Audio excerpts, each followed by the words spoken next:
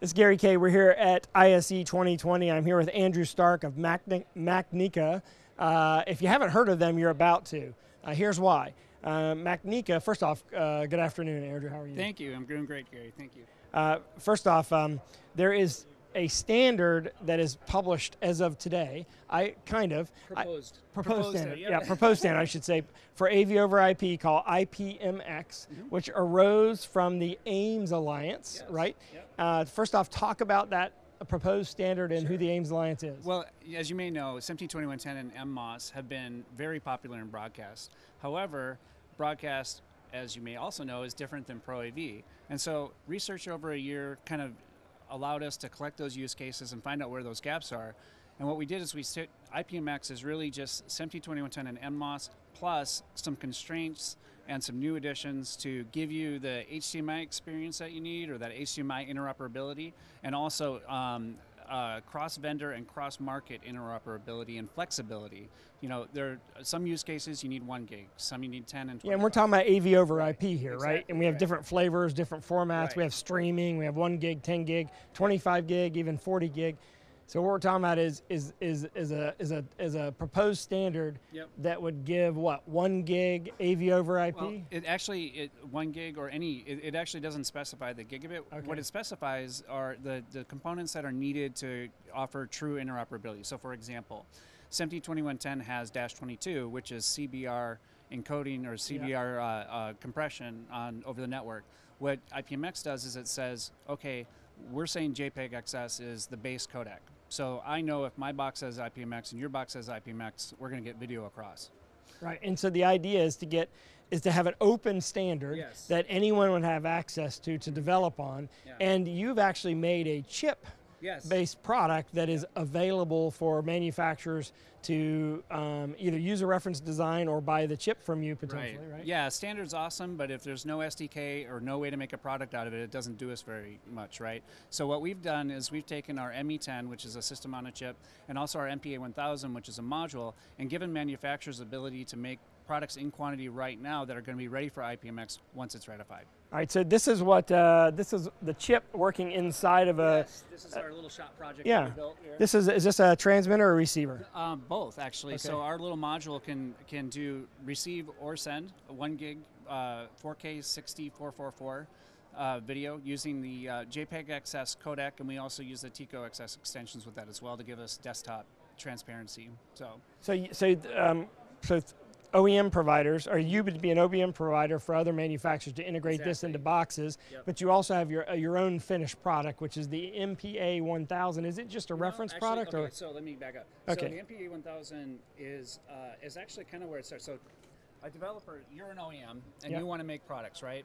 You're not 100% sure about this thing, so what you do is you call up Macnica, and you get 2 of these boxes for $1,500 or $1,450 on sale today, just for you. And that gives you send and receive, right? So now I can do all my testing, I can do my development with it.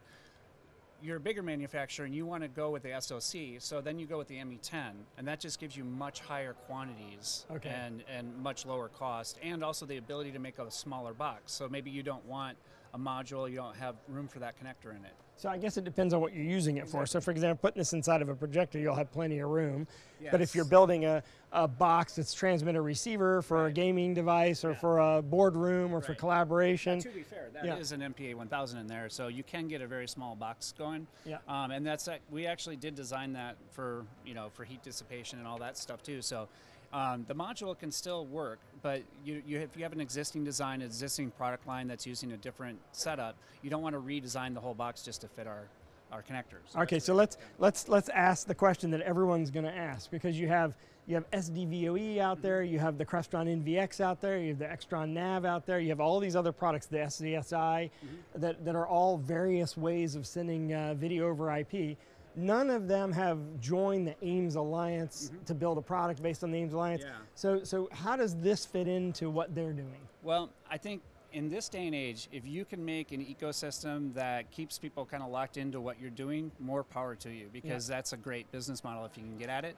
If you are more into the open standard part, if you believe that if we're an industry, we need to be able to talk together and interoperate, then you're going to want to push on us and everybody in the industry to really make IPMX you know, a success. And I think that's really the key feature. That's the killer feature, right? Is interoperability.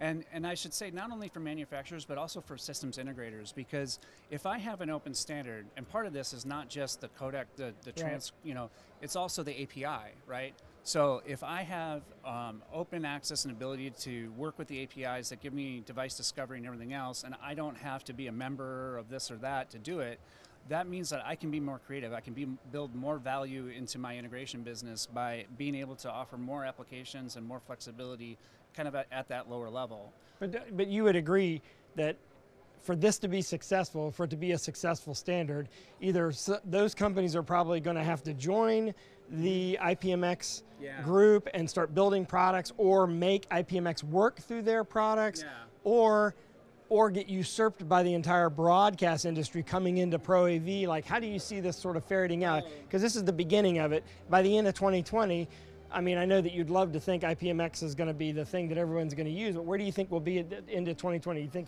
you'll get Crestron and Extron and all these other companies to adopt, or what do you think will happen? Well, so it's probably an open secret that we understand that pretty much everybody is using the same basic kind of stuff, right? JPEG 2, in fact, Crestron started with JPEG 2000. You're talking about JPEG 2000, SVSI started that way? Right, exactly. So I think what these guys are going to do is they're going to hang on to that as long as they can, and then they're going to flip when consultants and customers start demanding interoperability, because there's a lot of environments where it's great. I love your technology, everything looks awesome. I'm not going to hang my entire business or my entire company on something that I have no control over, especially when it is the means of which I communicate.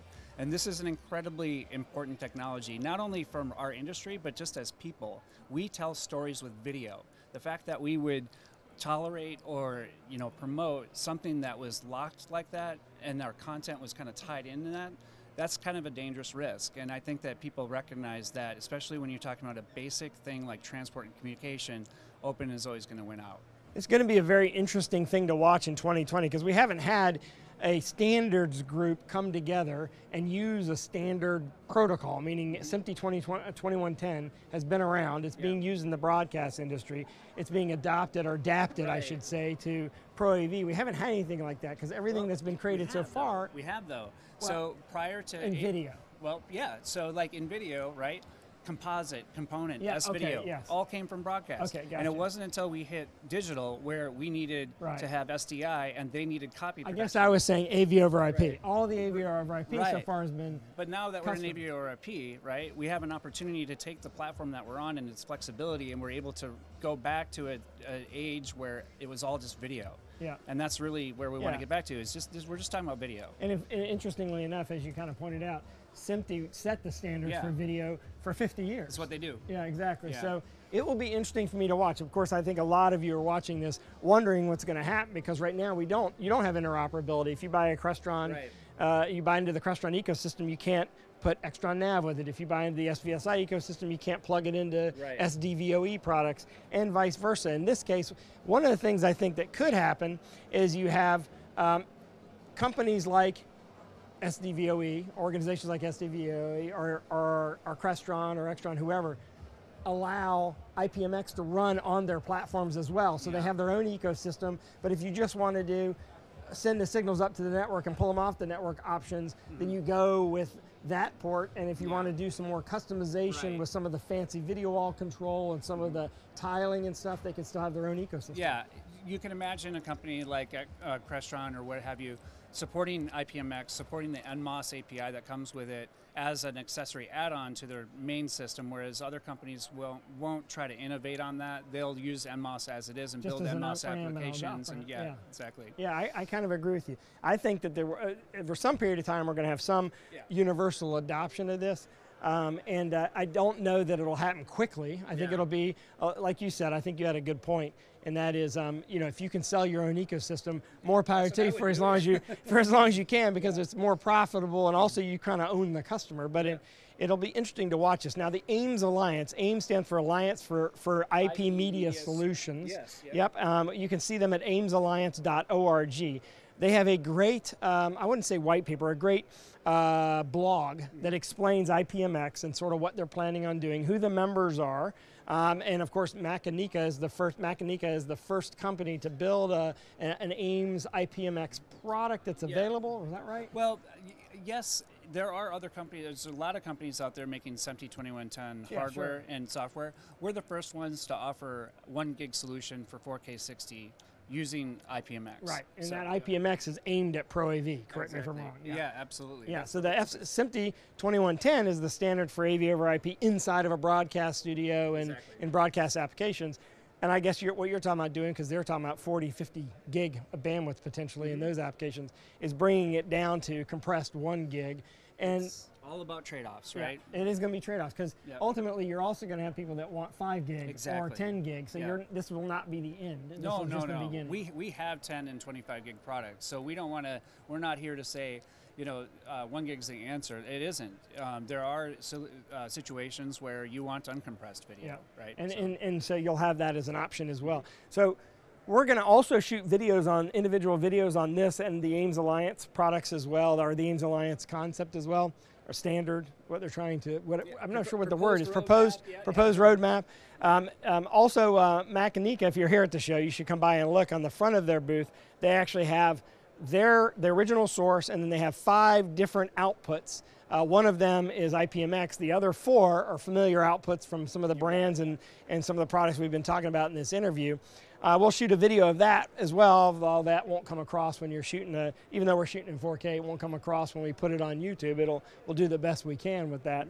But if you want to learn more about them, go to aimsalliance.org. If you want to learn more about Macnica, go to macanicatech.com, MACNICA tech.com, or go to raypubs.com/ISE2020, type in MACNICA in the video search window. You'll find more product information about Macnica and what we shot of theirs here at ISE 2020. Andrew, hey, thanks Andy for taking the tough questions on this. Oh yeah, no, absolutely, my pleasure. Thank you. I appreciate it, and thanks for watching.